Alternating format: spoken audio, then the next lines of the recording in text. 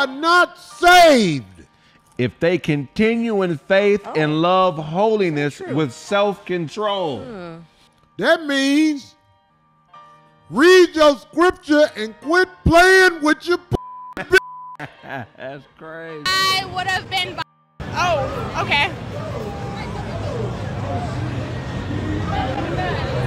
So when you show your whole tits in my camera, right? Like, you think a man is gonna see that and be like, "Damn, that's wifey one day"? Hell no! That's why you can't post that. I'm so what you gonna sue me? Yeah, cause I'm drunk. You pulled your titties out in my camera in public. Oh well, they gotta pay me. Avoiding accountability. When you can't post the music that they that you ain't pay for. Copyright. That's my titties. But her end is as bitter as wormwood and as sharp as a two-edged sword. That mean that feel good, but it's gonna get you in the long run. It's scripture. This ain't I'm making up. No, but you're giving your own version of it. I'm not giving my own version of it. Everything I said is exactly what they meant right there. I'm interpreting scripture because I was brought here by the Lord to save all the sexy red type. They ain't gonna understand that Craig reading it. That's true. They need me to tell them, look, STD put the heifer. Your womb is polluted because you thought for yourself. Greetings, you polite savages, and welcome to another Tip Talk. We are here to report fake news. Fake news indeed, that Sexy Red has decided to go out like Megan Thee Stallion. She's decided to stop thotting it up and to be a respectable role model. Why? Because her children are watching, that's why. Sir, I said it, sir! What have we got here? A comedian, private joker. I admire your honesty. No, but the truth is that she has continued to prove why the lowest common denominator in today's society gets all of the applause. And Sexy Red has done something that a lot of folks don't understand. She's blurred the lines between performance art and life. You see, Sexy Red really lives it that way. Like Brother Tariq said, Sexy Red is just here, living her regular hood life, getting paid for it. And the grand spectacle is what we line up to watch, what we line up to see, what we line up to criticize over and over again. This is nothing but a modern day minstrel show.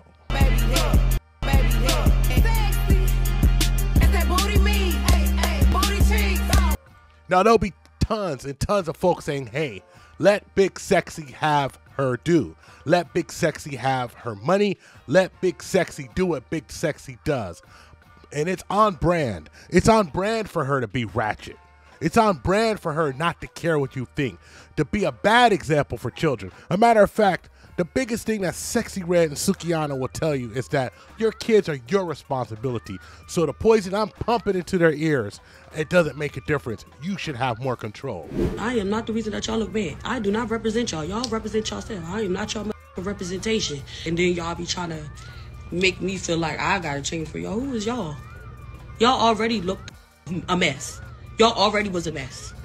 No, stop blaming me for y'all being looking a fool or looking bad. Y'all been looking bad. Y'all been looking bad. Your baby daddy's been making y'all looking bad. Y'all all been looking bad. Your husband's been making y'all look bad. All y'all been looking bad already. I am not the reason that y'all look bad. I do not represent y'all. Y'all represent yourself. I am not your representation. Sukihana is not nobody's representation. Child, why would y'all even want me as representation? Y'all need representations yourself. But see, there's a two-way accountability. Yes, they're right. Your kids should not be watching it. But if you know it's wrong and you're doing it anyway, well, then you're just as bad. You're just the devil we know and not the devil we don't know. But to her latest shenanigans, yes, Miss Hood pregnancy herself. You see, Sexy Red knew that she could make money off of being pregnant, and she capitalized off of it. Okay, it's your pregnancy, ma'am. Do what you gotta do. But soon as she got out that hospital, she had to go back to the filth and the debauchery. I mean, at this point, does anyone think with her behavior that that X tape that was leaked was not leaked by her or her camp?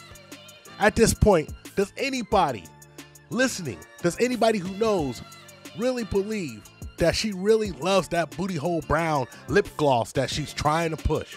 Does anybody really not believe that she had those venereal diseases that she was so proud of?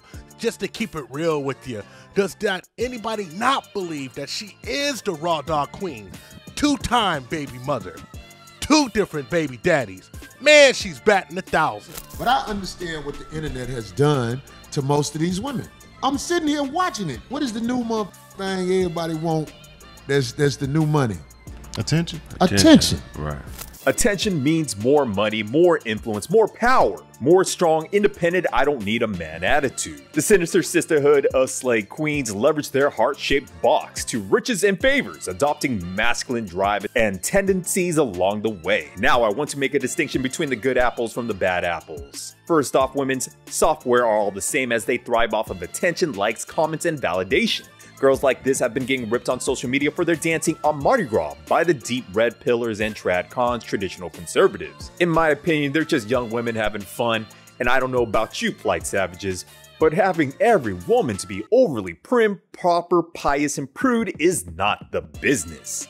That's like sandbagging your own chances of smashing ones that's asking for that work. You want to call him a bad guy because he hoes, you call him a bad guy, but hoes gonna get hoes gonna get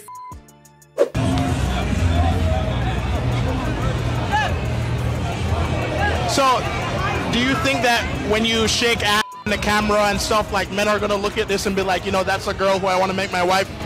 I don't give a what is his name? Let me tell you something, baby. I was raised by my father. Stop the cap. Stop the cap right now. Stop the cap. That's why you let her do it. You know ain't shit. Attention. Right. You don't realize you hypnotized. People are complimenting you like in no way they didn't before. A woman that's about something ain't gonna hang herself for you or nobody else. They not gonna hang themselves. They gonna do things where you see, wow, this person has principles. This person is not about that.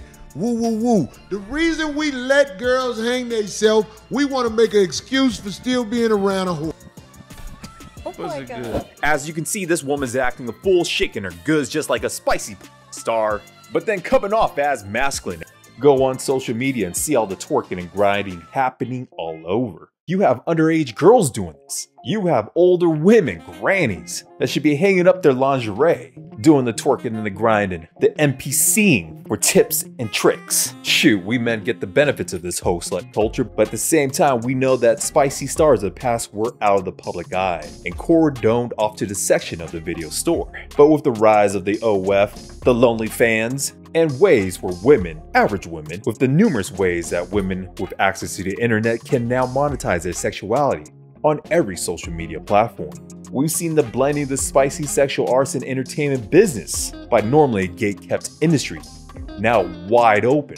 Where did all these ladies learn this behavior from? And the answer might be surprising, as Dennis Sperling educates us on the history of these adopted behaviors.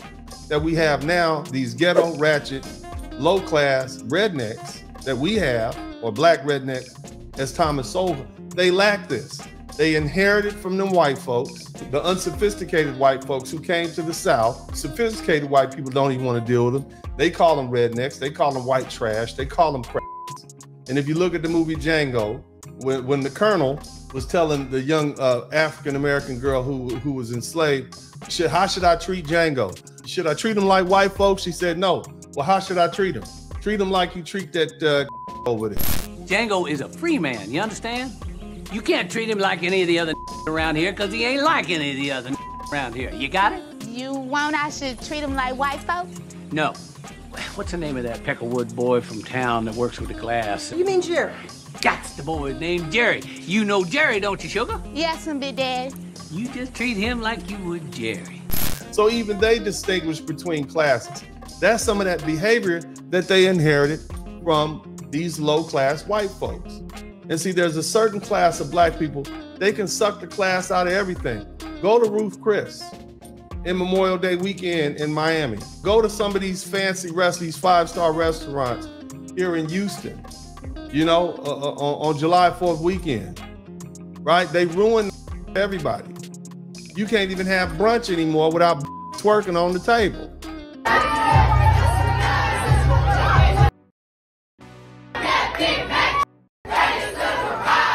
Hypersexuality and spicy materials began mainly as a European thing, but now every race is represented in media and on social media, shaking their goods on their OFIG XXX accounts, getting them in that TikTok funnel on the Only Hams and Yams. What is associated as low-class raunchy behaviors derived from the European lower classes, influencing the culture here in the United States. Just like how spicy adult entertainment and this ratchet hypersexual behavior you see happening on social media, with many of the ladies partaking in these extracurricular activities. Just look at the solidarity of the sisterhood, banding bandits, gyrating, dancing, and twerking in unison. Men want a freak in the sheets and a lady on the streets.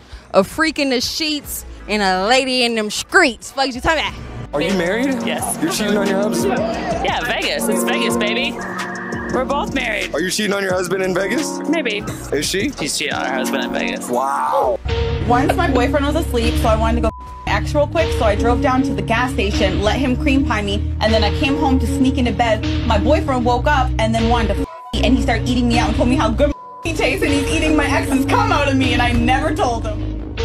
This mindset in America, in the Western world, is a sickness. It is deviant, and we do not want it. Eh? This hoe slut horrid culture is becoming normalized, spreading like an insidious mind virus, attacking on multiple fronts on the modern woman. Some of it right in your face, the rest of it sneaking up on the culture like a passive-aggressive progressive python, slowly squeezing all life out of masculine standards, structure, and order. It's a vicious, never-ending negative feedback loop because this behavior has made its way into mainstream media, arts and entertainment, music, to what you see on your screens today. It doesn't matter the race, the culture, or philosophy, but the modern woman ideology is converging on a cultural spectrum of debauchery and raunchiness. You niggas, I date one of you niggas, I keep two in the chamber. So do at all times. You niggas, I don't give a fuck. I'm my wife. Do you not want to be a wife one day, though? Good question. Do you not want to be a wife one day, though? When I'm old, when you shake I need to know your connotation as wife. Yeah. Because I'm a lot of wife. Okay. I'm a lot of wife. Do you have a ring? I got plenty of rings. I forgot to put my other ring on. I'm iced out. Let me put the light on that. But has a man ever... Let me put the ice on that. Yeah. And if you think it couldn't get any worse, it just did. Ladies and gentlemen, the Plight Savage Squadron. What you see is the merging mix of masculine ratchet traits with the hypersexuality, booty-shaking, full-scale, puss-blown-out sexual liberation running rampant on these streets as a sisterhood of succubis, sucking the life force metaphorically and literally out of the men and obliterating the integrity of good, feminine, beautiful, inspirational women out there. Be real. Be real. Be real. Be real. Fat mother. That's why you still have to let me go. Miserable mother. I know the probation. I know we gonna get first. They gonna continue to and they gonna have to still let me go. We ain't doing and they gonna hate it every time. And yes, ladies, not all, but there's a good portion of the population that's popping that P. Even if the language, the vernacular, like colloquialisms, dialects, jargon, pronunciation, and grammar are different, the modern woman ethos is in perfect alignment and the same. Need men? No. Do we need men? No. Do we need men? No. No? We don't need short men. Do you need a man? No. Do you need a man? Oh, God. Do you need a man? No. Do we need men? No. Need men? We need men to make us stupid. Do we need men? Do we need men? Do women need men in this world? Do we need men? No. Why? Because we can be strong, independent women. Do we? No. Why? Nobody needs men. Really? We do not need men. It's a damn shame, fellas, I know, but it's just the rules of this new age game. And the worst part of it is that your daughters are watching, idolizing this person. Your daughters are putting in the work trying to be this person. Your daughters and society itself is just decaying over and over again. And of course the decay isn't Sexy Red's false. That would be a red herring. That would be a false flag. That would be fake news. But Sexy Red is a symptom of the greater evil that we have here, not only in the United States, but in Western society. The greater evil that said that we're just gonna let libido run amok, men and women. The greater evil that says that it doesn't make a difference if it's wrong. God got me anyway. The greater evil that's telling people that no matter what they do, no matter what morality clause that they break, it's okay because they're free to do what they want and they're right. But one thing that has to be known and will always ring true from sea to shining sea is that you will be held accountable. Everything you do, every choice you make comes back to you. Every choice you make has a repercussion, and you usually get in this world what you want. So if you want to be ratchet, the universe will grant you the gift of ratchetness. But when you don't want to be that way anymore, when you want to be seen differently, when you want a real relationship, when you're sitting there with maybe your third or your fourth baby daddy wondering why the guy that you want won't take you seriously, well, it all comes down to this. Even Tiffany Haddish couldn't bag the man that she wanted with all of her money and all of her fame because the way she acts in her behavior, because perhaps her upbringing just wasn't in the pocket enough to make her the woman that the man she desired her. That's all I got for you, you polite savages. Like and subscribe. Hit us up on all social media networks. We found true happiness.